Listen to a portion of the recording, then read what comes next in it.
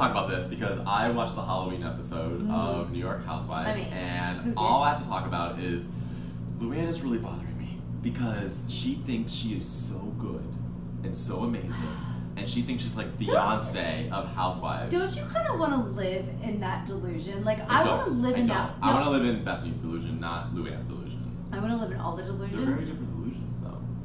One's medicated. Which one? Luanne. Huh? No, like, I want to live in Luanne's delusion where she genuinely thinks that she's Beyonce or Mariah or Whitney. Like she genuinely thinks that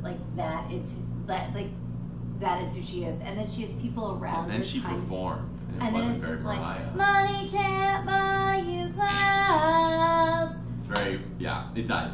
Elegance is learned.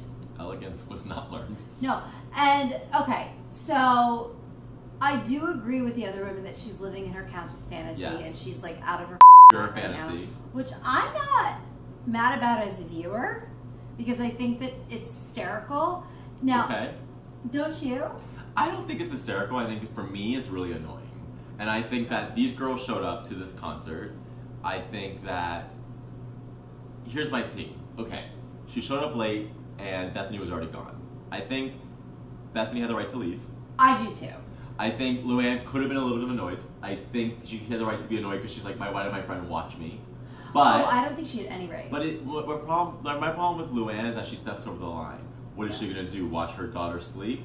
That's just mean. I really like the way knowing what she's going through with her divorce and stuff. Yeah, but I also really like the way that Bethany put it. She's like, it's the most elegant insult you'll ever get. Yes. Like, oh, thank you for that insult, because I do think that she's like.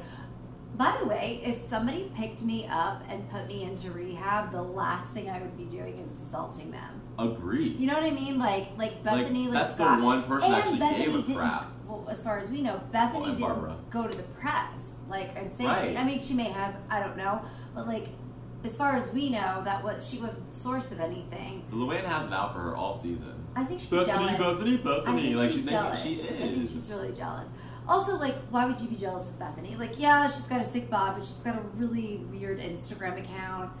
Do you watch her on Instagram? She, like, does these tit shots all the time, and I'm like, what are you doing? We're getting into, like, OG territory where, like, Teresa and Nene are trying to find their storyline, and they're making things up. You have Ramona and Luanne. It's like, no one wants to watch you, and it's getting really uncomfortable. Yeah, like, Luanne I just can't find. Like, Luanne was the most interesting when she went to jail. Sorry. Yeah, so was Teresa.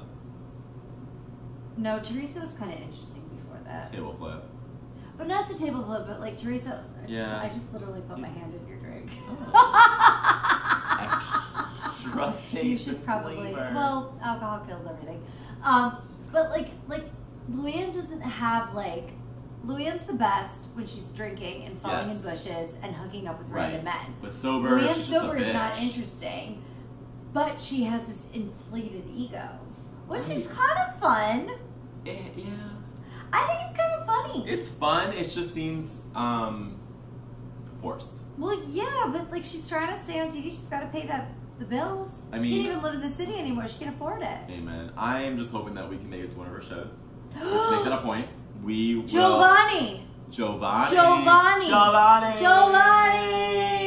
you guys. Bye. Bye. Thanks guys for visiting. To watch more videos, subscribe here. Or watch the video here.